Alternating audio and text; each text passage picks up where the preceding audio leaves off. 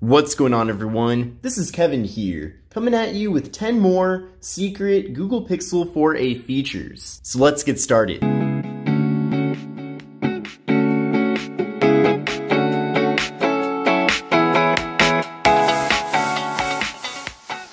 Now this video is meant to be a follow-up to my Google Pixel 4a tips and tricks video, so check that out as well, but these are 10 additional features that I didn't mention in that video. The first one that I want to show you is called Live Captions. So pull down the shade, go to the settings, go to search, type in cap, and you'll see right here Live Caption.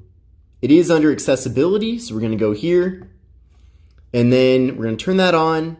And basically, the live caption detects speech in media and automatically generates captions. When media is playing, this feature uses additional battery. All audio and captions are processed locally and never leave the device. So very cool there. Now this is useful in multiple situations. For example, maybe you were somewhere where you were watching a video but you can't play the audio, like waiting in line for food, for example, or something like that. Now some services like YouTube do offer their own captions, but these captions work universally with anything here on the phone, so that's definitely very convenient. But let's check it out right now.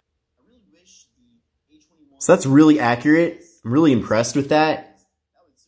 I mean, of course, it's going to make some mistakes sometimes, but in general, it does work impressively well. So again, that's called Live Caption. You can find it by going to the settings and searching for Live Caption. The next feature that I want to show you is called Now Playing. So the Pixel 4a actually has the ability to detect what songs are playing in the background in real life, and it keeps a list of those different songs here on the device. So that's really useful. For example, maybe you're in the grocery store and there's music playing and you're really curious about what that music is, then you can actually find that here on the device itself, which is really cool. So we're going to go to the settings. You're going to search Now Playing. So we're going to go to Now Playing History. And these are all the various songs that I've been listening to lately. I just got this phone today, by the way. And I was actually playing music on my computer, totally separate from this phone. And it has the names of the various songs listed here on the device. So that is really incredible. That's extremely impressive. You can also add a shortcut for this to the home screen as well.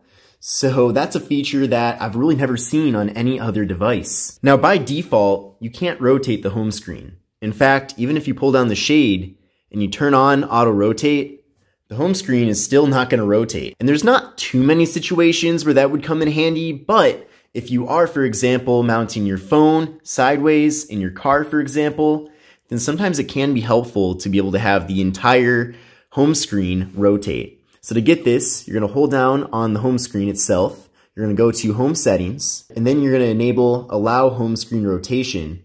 So that's enabled now. And then now when I move the phone into landscape, the home screen is now in the landscape format.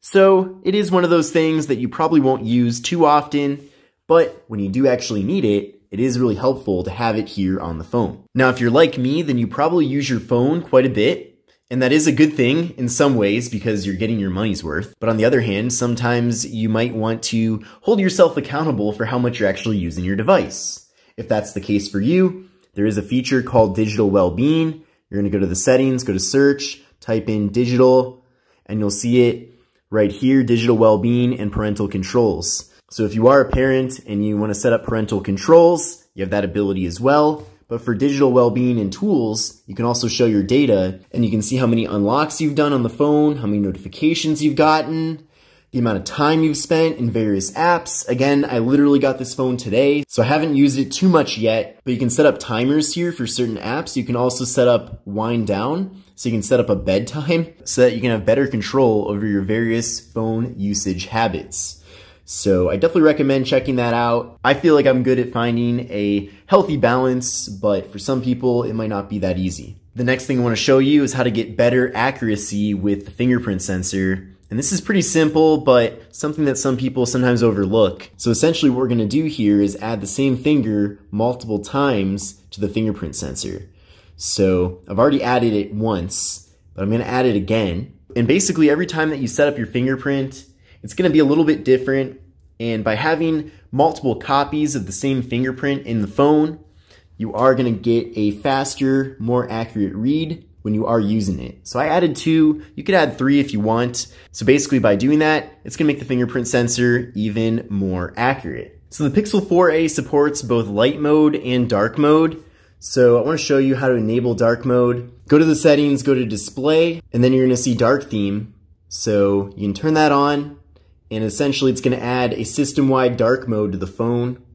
So during the nighttime, this is really helpful. And if you're going to the movie theater, for example, it's helpful too to have things at least a little bit darker. You probably shouldn't even be on your phone during a movie, but if you decide to, then dark mode probably will be very helpful to you. So when you pull down the shade, you get a bunch of icons here, and you might want to customize them, or at least customize the order. So you're going to tap on this pen right here, and it's going to give you the ability to add additional tiles. So if you want to add screencast or a dark theme shortcut, that's really convenient. Or a button to start your mobile hotspot very quickly, you can pick up one of those and then drag it into here as well.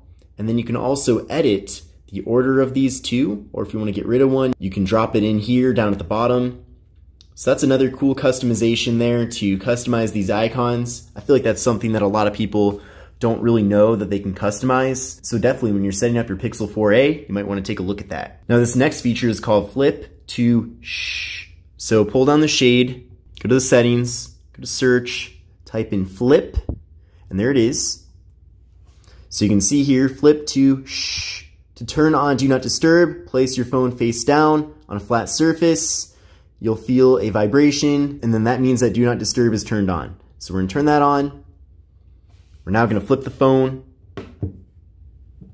Yeah, and there's a little vibration there. I heard it. So that puts the phone in Do Not Disturb. So if you're at a meeting, for example, and you want to quickly put your phone into Do Not Disturb, just put it down face flat after enabling that, and then you're all good to go. And then when you pick it up, Do Not Disturb is turned off. Now everyone's vision is a little bit different, and this next feature I think could really help a lot of people. So you're going to pull down the shade, you're going to go to the settings, type in display, and then you'll see here display size. And basically in different apps, such as the Messages app, for example, and other parts of the OS, you can either go with the default, or you can make things smaller, or make things way bigger. So if your eyesight is really good, then I suppose make things smaller. And if you have trouble looking at small things, then you want to make things larger. And you can see that they do have a preview here. You can see how different things look throughout the OS, and then you can customize things to your liking. So I think that can be helpful to many people. And then finally, we do have some cool ways to change the way that the display does look. We're gonna pull down the shade, go to the settings, and then you're gonna see under display, go to advanced, and then colors. So there's adaptive as one of the options. There's also boosted, and then there's natural. And then you can look at the image here as a preview.